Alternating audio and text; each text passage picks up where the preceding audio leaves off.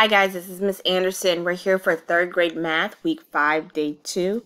Remember, if you are in the third grade, Miss Levine, Miss Anderson, or Miss E is your third grade math teacher. This is where you should be. We're going to pick up from where we left off yesterday and continue working on lesson 23, Introduction to Math. We are going to work on pages 244 through 249. Our objectives are the same as yesterday. I'm going to go through them again. I can measure and estimate masses of objects using standard units. And I can solve one-step word problems involving masses that are given in the same unit by using a drawing to represent the problem. Our vocabulary is measure, estimate, which means making an educated guess. We want to get as close as possible to the answer as possible. Masses, or you may know it also mass. And remember, mass is how heavy something is or how much it weighs. Standard units, that's just the type of unit we use when we're talking about mass. And those two units that we use are grams, which sometimes you may just see written as a G, or kilograms, which you may see written as kg. So now let's look at our problem. It says Nick has an orange that has a mass of 220 grams. Let me backtrack for a minute before we get into this because I just remembered one other thing. Remember when we talked about it yesterday, we said that 1 gram is equal to 1 paperclip and 1 kilogram is equal to 1 hardcover book.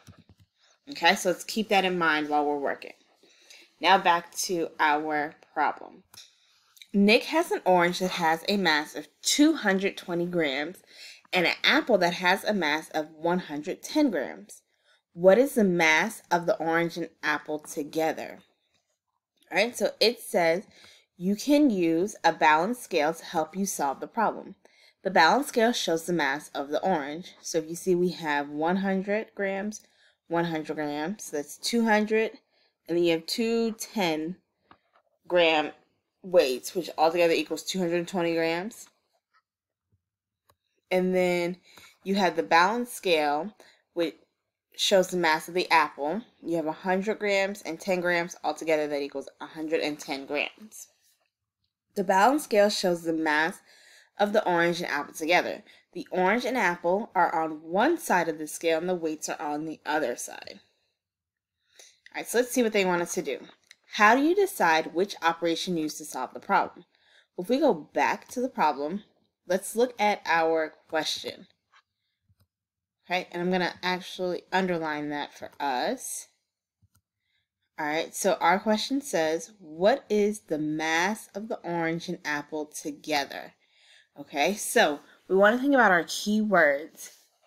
And I know that together means to combine. And when we combine something, that means we're going to add. So if we go back down, it says, how do you decide which operation to use to solve this problem? All right, so for number 8, we're going to write, I would look at the keyword together, which means to combine or add. All right. Don't forget, you can always pause to so that way you can write your answer in. Okay. It says, look at the balance scale and picture it. That shows the orange and apple together. What does the picture show that could help you solve the problem? So if we go back here, it shows us all the weights that it takes to equal the apple and the orange. So that's going to let us know how much the apple and the orange weigh together. So the picture shows all the weights combined to equal the mass, we're going to use those great vocabulary words, of the apple and the orange.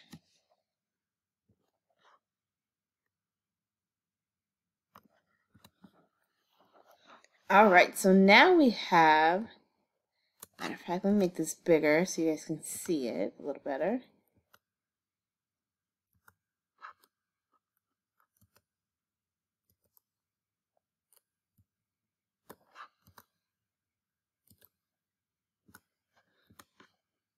Oops. All right, number 10 says write an equation for the problem. What is the mass of the orange and apple together? So if I wanted to write an equation, first, what do I need? What's going to be the first part of my equation? Good. If you said using the mass of the orange, you are correct. So in our problem, it says the orange has a mass of 220 grams. So 220 grams plus, because remember we said we're combining or we're adding, the mass of the apple, which has a mass of 110 grams. All right. And now I want you to solve to see how much 210 grams plus 110 grams equals. Pause to give yourself some time to add it together. All right, so if you said that C equals 330 grams, you are correct. Remember, we want to make sure that we put our unit of measurement so that we know what that number is referring to. Good job, guys. Now it says, explain how you could estimate to know that your answer makes sense. So how would we estimate to know that 330 makes sense to us? So let's look. The orange has a mass of 220. The apple has a mass of 110. So I can make these numbers easier for me to solve. And I know if I just make these, let's say 200 and 100, I know that would be about 300. And then both of these, the orange is a little over 200 and the apple is a little over 100. So I know my answer would be just over 300 grams. Okay, so I'm going to write that in here. So I can make the numbers easier to add by adding 200 and 100. This gives me a total of 300. The orange is a little over 200 grams and the apple is a little over 100 grams. This means the combined mass would be just over 300 grams. So again, guys, I would make my numbers easier to add. So again, if the mass of the orange is 220, I can just make that 200. And then the apple is 110, which means I can just make that 100. And if I add 200 plus 100, that gives me 300. Both are a little over that 200 and 100 mark, so I know it would be just over 300. All right, let's add that to our paper. All right, and remember, always pause to give yourself some time to answer. So now number 10 says, explain why the label grams should be part of your answer to this problem. So remember, we've talked about this before in the past. Anytime we have any kind of problem, we always want to put a label on it. Think about what we talked about in the past and why we should have grams on the end of our answer. If you said, or if you thought because we need to know what that number means, you are correct. Okay? So, grams should be part of my answer because we, sorry guys, need to know what the number represents. Alright, so again, we always want to put a label on any problem that we have, whether it's weight, whether it's math, volume, we're talking about cookies, we're talking about anything. When it comes to math, you always want to put a label on the end, so that way whoever reads your answer knows what that problem is referring to. Okay? Because if you don't, they may not know what 200 is, or 330 what liters, dogs, cats. So it's very important to always put a label at the end of your answer when it comes to math. Alrighty, let's look. It says use what you just learned to solve these problems. Show your work on a separate sheet of paper. Jeff had 40 grams of birdseed. He shared it equally among 4 birds. How many grams of birdseed did each bird get? So let's draw this out. Okay, so we have bird number 1, bird number 2, bird number 3, and bird number 4. All right, he's got 40 grams of bird seed.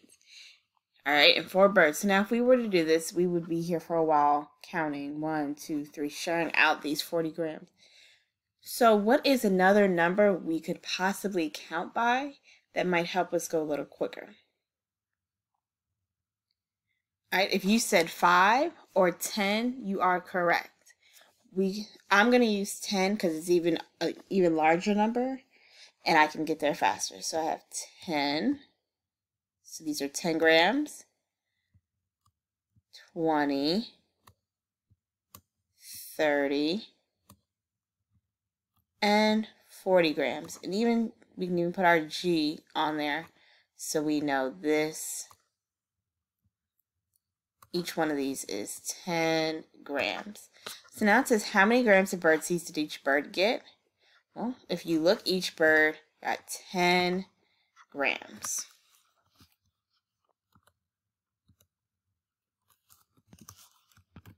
And remember, we always want to put our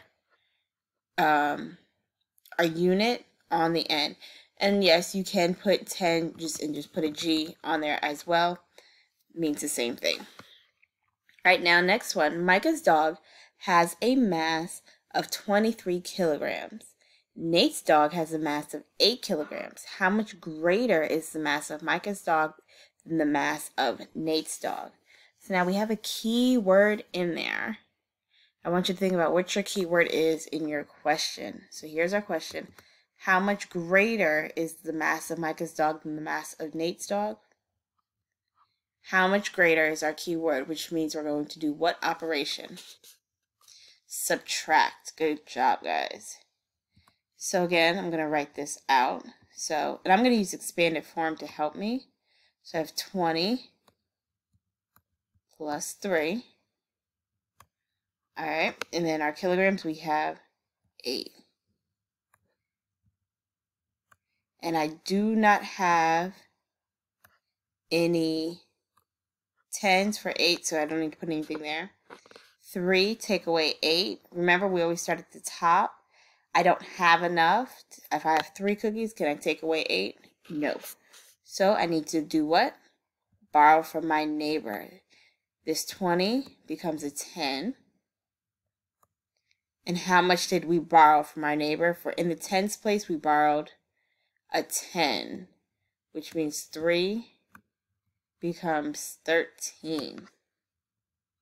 13, take away 8 is 5. 10 take away another thing is 10. Remember, we took it apart, so we have to bring it back together, which gives us 15 kilograms. All right, and we can just write that right here. All right, join me for part 2 to see the rest of the video and to work out the rest of your problems. Bye, guys. See you in a bit.